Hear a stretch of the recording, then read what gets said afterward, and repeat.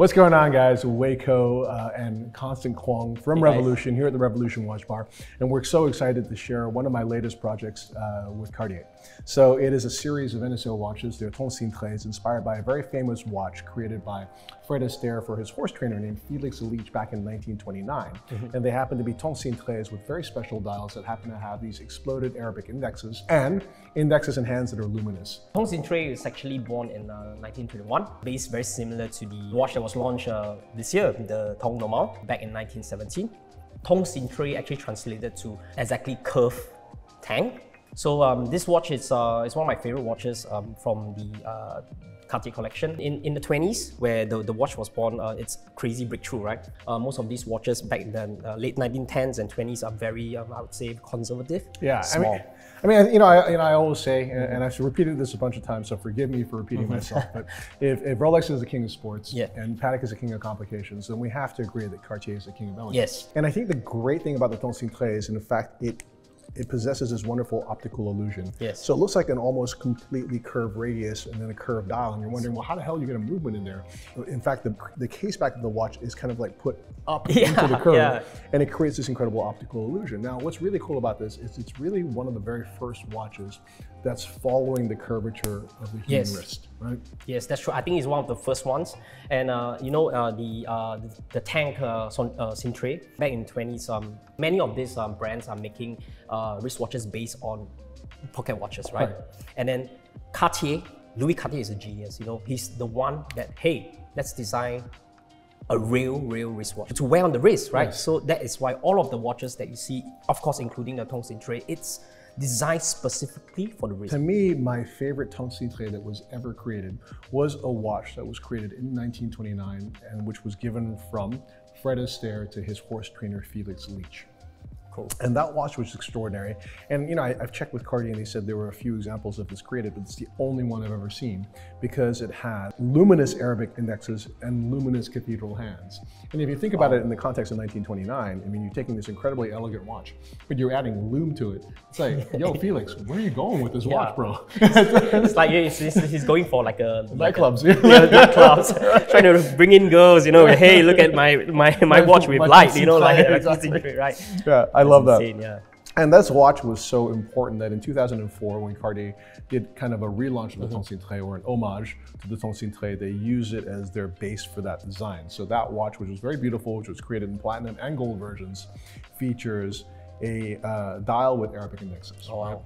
But what they've never done is another version of that watch with luminous Arabic indexes. So I want to show you a couple of the versions of the watch that we brought along today. I can't wait. So this is my personal version of the watch.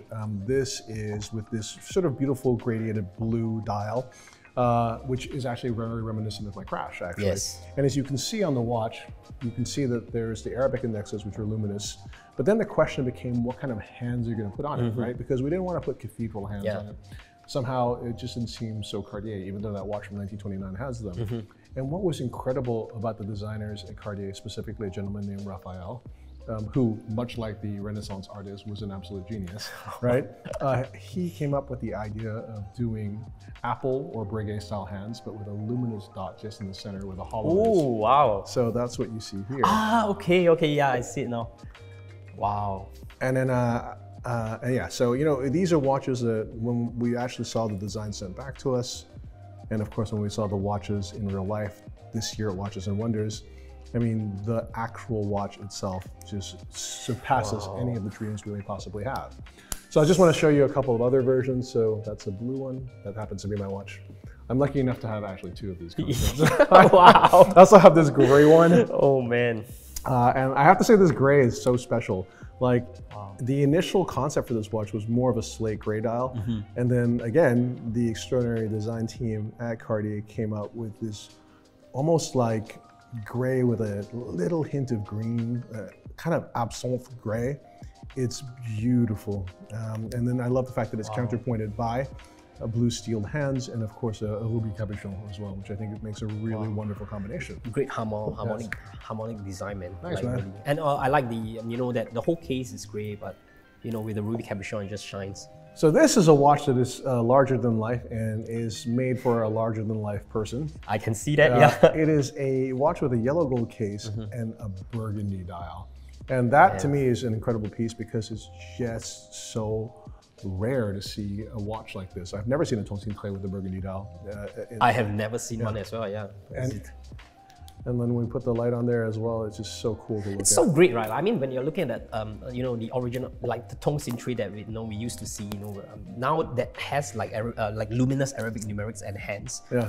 It's way more practical now, you know. As a dress watch, but it's like way more practical. You can wear it to the nightclub, you know. You can still see and read the time, and you know, I mean, the execution is beautifully made, man. I mean, really, congratulations to you and your friends. Well, I have to say, what's amazing about the watch is the details. So if you look at this watch, for example, if you look at the minute track, the chemin de fer, it's actually gold as well. So it's gilt, right? And then on top of that, if you look at each of the Arabic indexes, there is a surround that's also gold as well. And the delicacy and nuance with which they've configured these dials is, again, a testimony to Cartier's absolute mastery of elegance.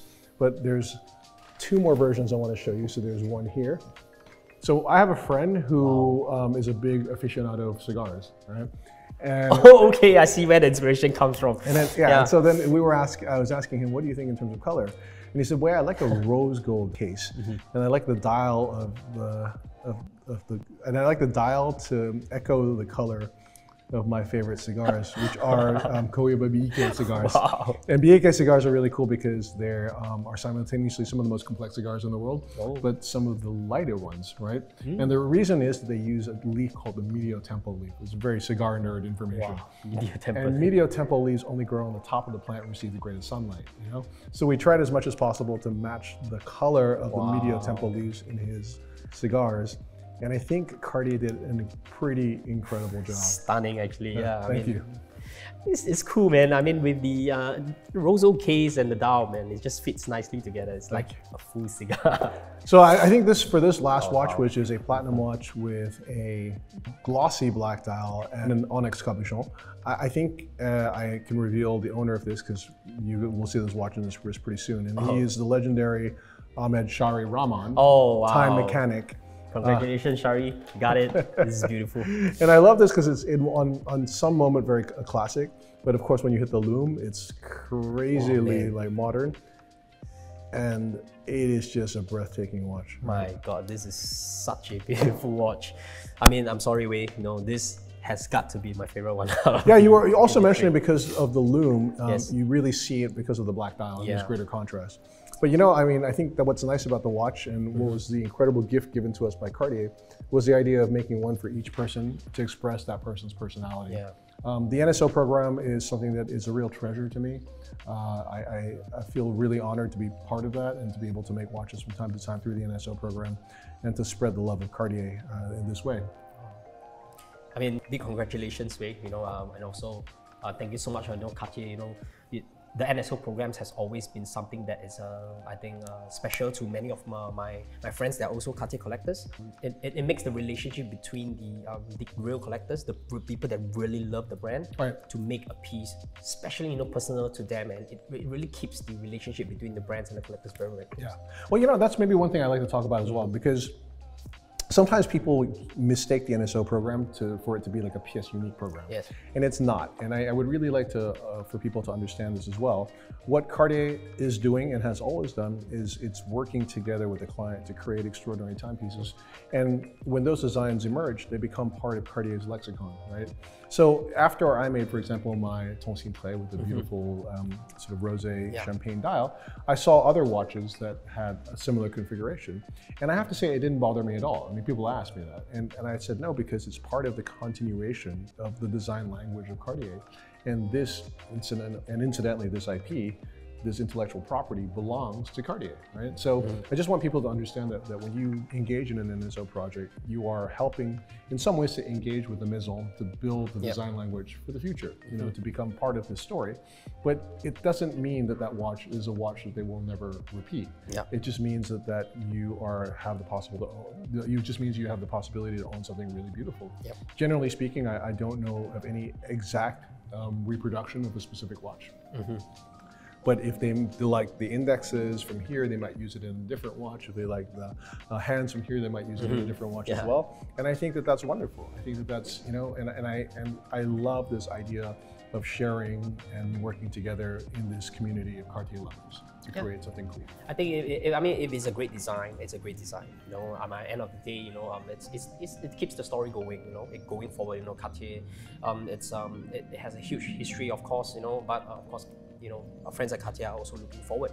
And to bring this, you know, this special order program is always fascinating to me, and I think it's really amazing that it's done so delicately. You know. Yes, I know. You know, there's so, you know, you have many variants. You can actually do different things. You know, but end of the day, the Maisons are very, very tasteful. For me personally, I think I would love to have NSO made. So you know, Cartier, you know. I'll call you. Thanks very much, Maison. Thank you so much, Wei, for sharing. Thanks for joining us. Cheers. Thank you. Take care. Cool.